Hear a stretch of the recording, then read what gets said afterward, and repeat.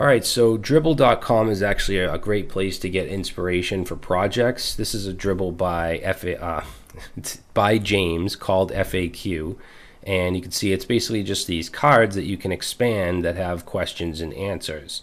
So this is what we're going to create based off that dribble, and we're going to use quite a bit of CSS because we're going to use Font Awesome, but we're not going to just put these comment icons right in the HTML. We're going to use CSS using the specific Unicode for these fonts or for these icons, and then we're going to position them.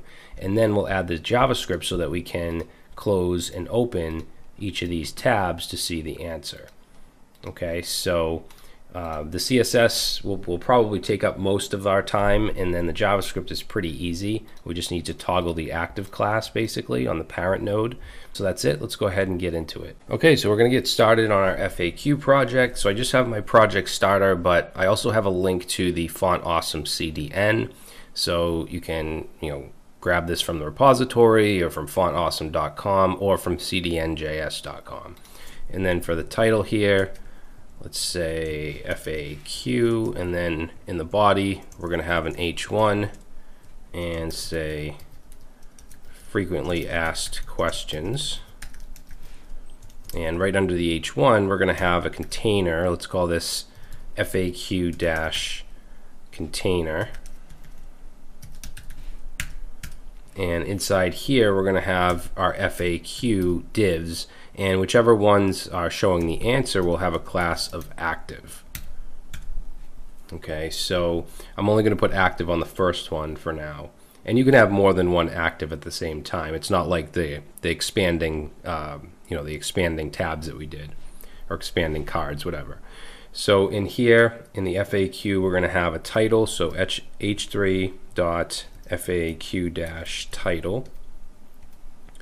Let's say, why shouldn't we trust atoms?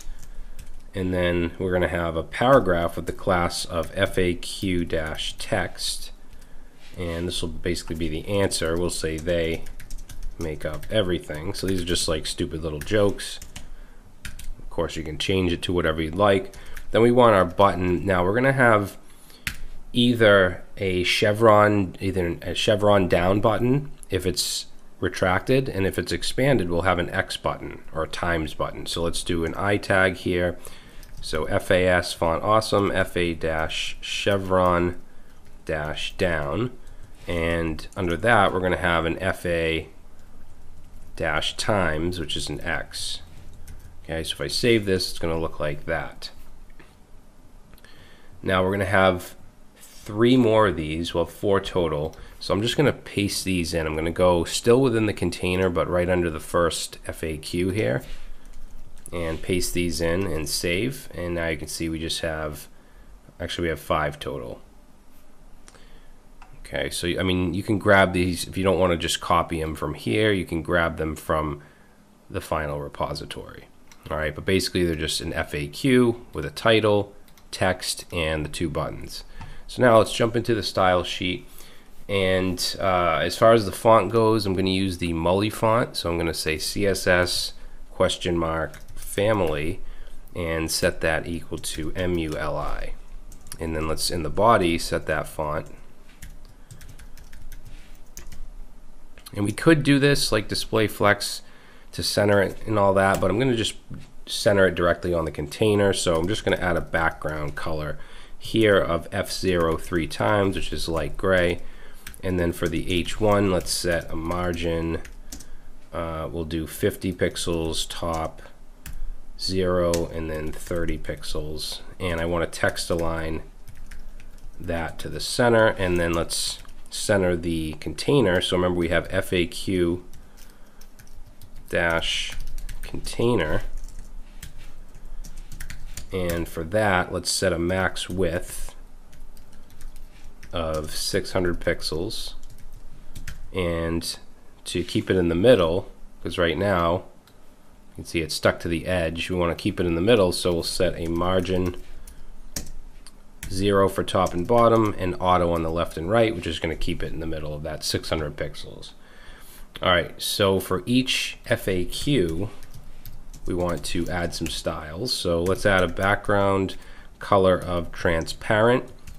Basically the active one is going to have a white background, but the ones that aren't active are going to be transparent. And let's set the border to 1 pixel solid, and for the color we're going to use 9 FA 4A8. Gives it a border. I'm also going to add a border radius of 10 pixels, make the corners a little rounded. Margin, let's do 20 pixels on the top and bottom, 0 on the left and right. That'll separate them out. Then for padding, let's do 30 pixels all the way around. And I'm going to position this relative so that we can position stuff absolute within the FAQ. And let's add an overflow of hidden so that nothing comes out of the container. Also, we want a smooth transition when we open and close or expand and collapse. So let's add a transition, and we'll just do 0.3 seconds ease. So basically anything that can transition will in this amount of time. Now for the FAQ that's active, let's say FAQ, if it has the class of active, then I want to set a background color of white.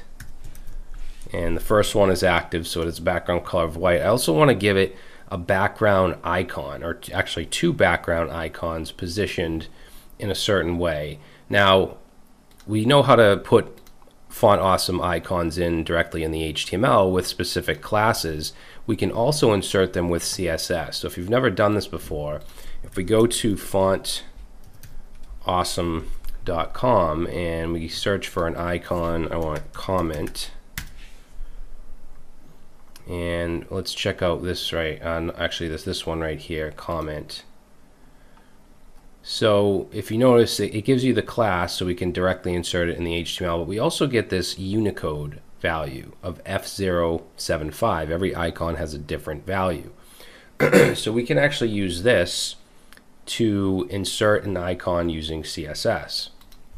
So I want to have actually 2 of these comment icons as a background here on active. One thing I did forget is the box shadow, which I'm just going to paste in. So it's just 2 shadows with 0 on the 8 horizontal offset, 3 on the vertical, 6 blur, and then this is the color, and then a second shadow. So just so it looks like it's coming off the page a little bit. But back to the icons, where I'm going to add the CSS for this is on the before and after pseudo selector for FAQ active. So if I just say : before, I can pass in a content value here, and I could put anything I want, like hello. So before this FAQ active, you can see it's inserting hello. I can also use after, so I'm going to also say FAQ active after, and now you can see hello after it.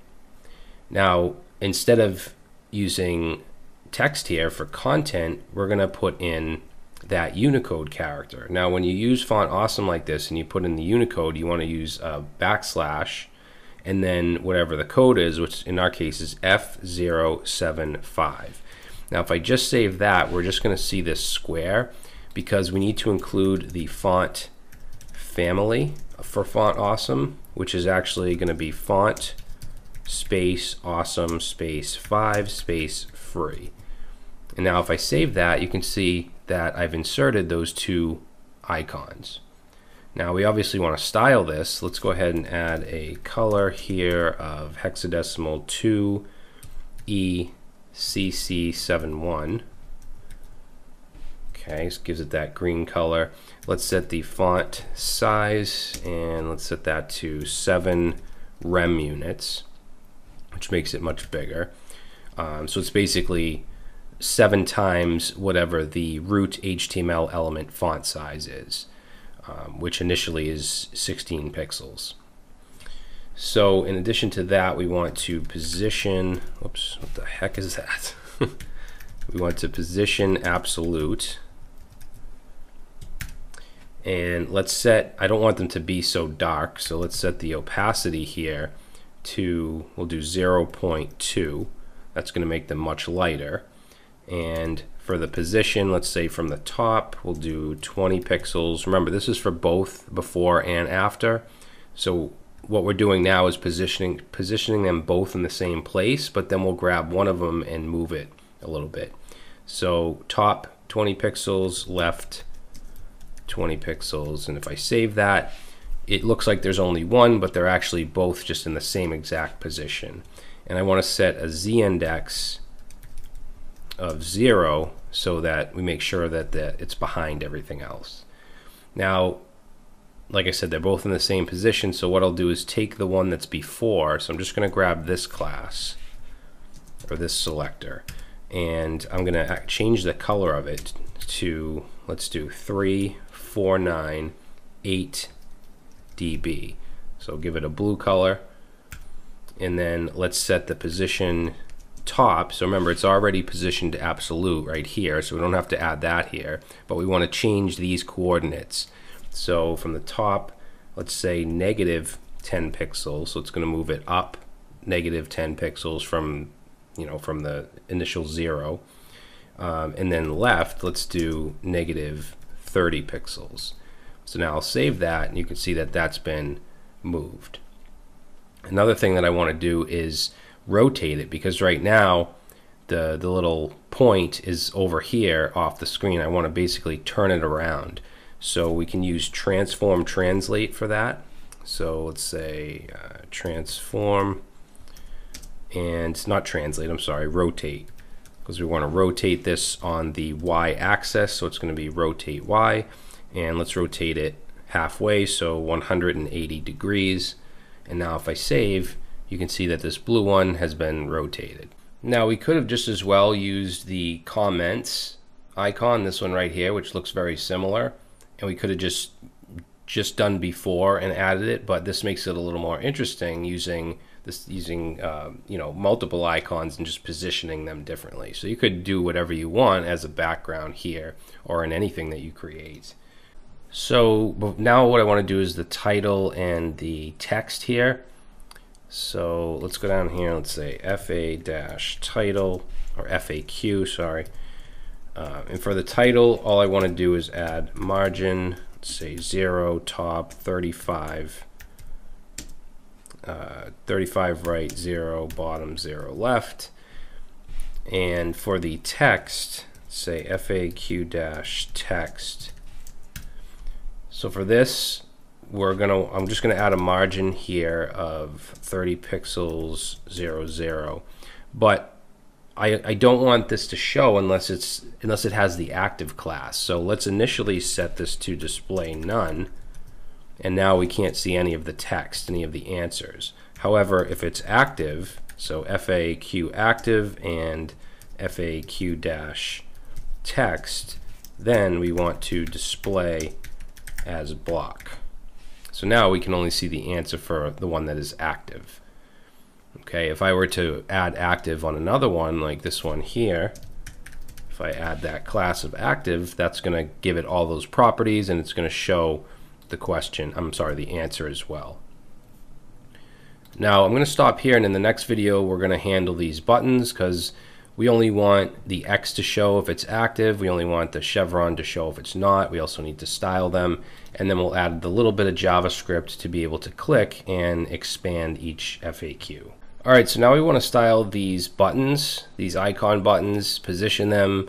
We want to give functionality to them so we can expand and contract these FAQs. So we have a class of FAQ-toggle on the button, and obviously we don't want to show the chevron if it's expanded, and we don't want to show the X if it's not expanded. So we're gonna have to deal with that. But let's just do some basic stuff here first, like the background color I'm going to set to transparent and take away the border. Set that to 0. And let's set the cursor to a pointer. Let's set, I'm actually going to display flex here, and then align and justify to the center. So align items, center, and justify content, center. And then let's increase the font size.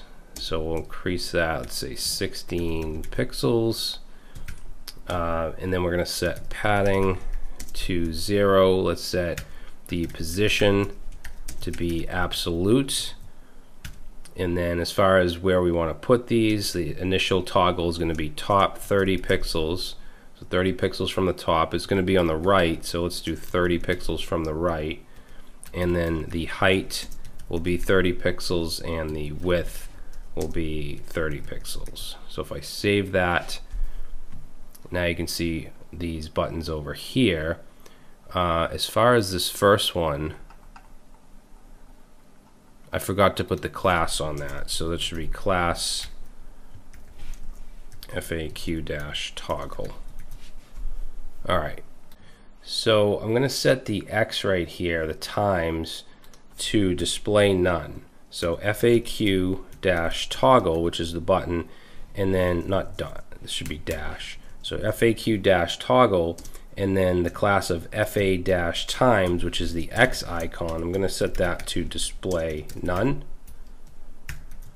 So now we only see the chevron. Now if it's active, we do want to see the times. So let's just copy this. And here we're going to say, let's put active in front. So FAQ dot active, and then times, and then let's display block. So now you can see that this is the X is showing on the active. Now we want to remove the chevron if it's active, so let's take this and let's set FA active, so toggle, and then we want chevron dash down, and we want to display none. There. So now we only see the chevron if it's not active. We see the X if it is. Another thing I want to do is get rid of this outline here. So that's going to be on FAQ-toggle, which is the button. We want to say in its focus state, we want the outline property to be set to 0. Okay, that'll get rid of that. Also on the active toggle, let's grab this here. So on the active toggle, I'm going to set a background color of hexadecimal value 9FA 4A8. So you can see the X has that that background. I want that to be rounded or circular, so I'm going to add on the FA toggle a border radius of 50%. And then I also want to make the text or the icon white if it's the times. So right here, let's say color white. Alright, so now we want to make this function, but what I'd like you to do is pause the video and try this yourself. If you don't need any hints at all, then go ahead and pause it now and try it. If you want some hints, I'm going to just paste this in for a second. So you want to bring in your toggle buttons. Remember, they have a class of FAQ-toggle, and you want to use query selector all because it's more than one. So that will create a node list. You want to loop through that node list using for each, and then on each toggle you want to add an event listener, a click event listener, because we're clicking on them, and then you want to toggle the active class on the parent node. You don't want to add the active class to this to toggle. You want to add it on the parent, which is this div here. Okay, and you can use .parent node to access that. And then to toggle a specific class, you can do classlist.toggle and pass that in. So this should give you enough information to really know how to do this. So if you want to pause it and go ahead and try it, do that and then come back. So I'm going to bring in my toggles. So I'll set toggles to document dot, and we want to use query selector all. And they have a class of FAQ-toggle. And then I'm going to take that node list and I'm going to loop through with for each. So I'll say for each toggle, I want to take that specific toggle and add an event listener onto it. I want to listen for a click event, and when that happens, I'm going to run a function and take the toggle, which is the button, and I want to access the parent node. So we can say .parent node, and I want to access the class list and then call the, not remove, we want to call the toggle method, and we want to toggle the active class. And that's it. So very, very simple. So if we go over here and I click on that, it's going to take away the active class. If I click it again, it's going to put it back. So I can toggle that, this, and I can open them all if I want. It doesn't have to be, you know, one by one or whatever. We can open as many as we want. Okay, and that's it. And this is something that back when I was learning how to do this stuff, you would use jQuery for most likely, because JavaScript just wasn't where it is today. Query selector all didn't even exist. It was a lot of extra code just to do something simple. So I mean, if you're learning JavaScript now, it's much better than it was back in the day when you had to use jQuery for the smallest little just activity in the DOM. But that's it. Hopefully you guys enjoyed this. I will see you in the next project.